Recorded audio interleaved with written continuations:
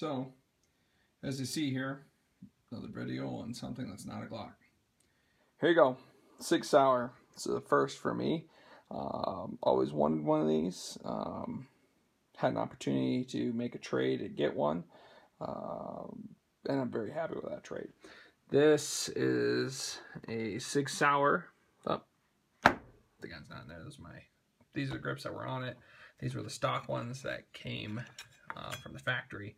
As you see there, the aluminum, real nice grips. They have great aggressive traction, but not so aggressive that it hurts. But I wanted something different on mine. So, but some of you may know that those are the grips that come on the SIG Dark series, and this is a SIG 226 Elite Dark in the 40 S&W chambering. As you see, we got 3 mags. They're 12 round mags, and the grips I put on here are the SIG Sauer Hogue. I don't know if they're called the Piranha, Predator. I don't know. They're made specifically for the Scorpion series. So, but really big fan of these grips. The aggressive texturing, they just feel really good in the hand, and they add a little bit of color to an all-black gun. So this thing, a lot of fun to shoot. It's a very nice gun. This one has the short reset trigger on it, as you see there, and it's also got the adjustable night sights, the combat night sights. So those are really nice.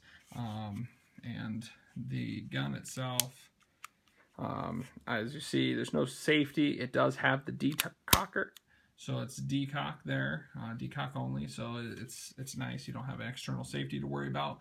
First trigger pull is long, yes, and then after that it's really short. The trigger reset is amazing on this. With the short reset trigger, I'll have to try and set it up to show you, but it does really well when shooting. Very accurate. The beaver tail helps, recoil mitigation, and it's outfitted with a TLR2G. As you see, it's flashlight and the green laser. Just kind of fits on this gun well, being that it's obviously designed for a combat type situation, so you might as well have a light with laser on there. So let's see if I can get this set up to show you that reset. Hang on. Okay, so I just cleared the weapon, and it is in a safe direction in case I am blind, but I'm not. There's the shot. Now let's see the reset. Okay, so here's the reset. And you're ready to shoot again.